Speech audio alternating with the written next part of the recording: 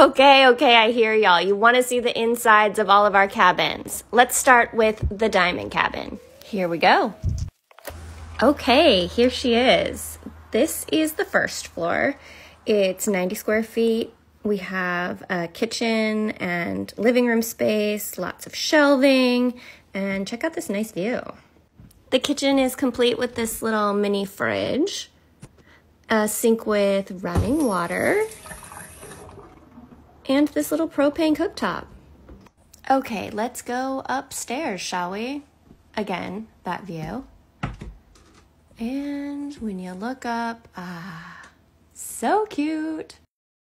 I mean it when I say I have the best night's sleep here. Waking up to the sound of the rain hitting the windows is everything.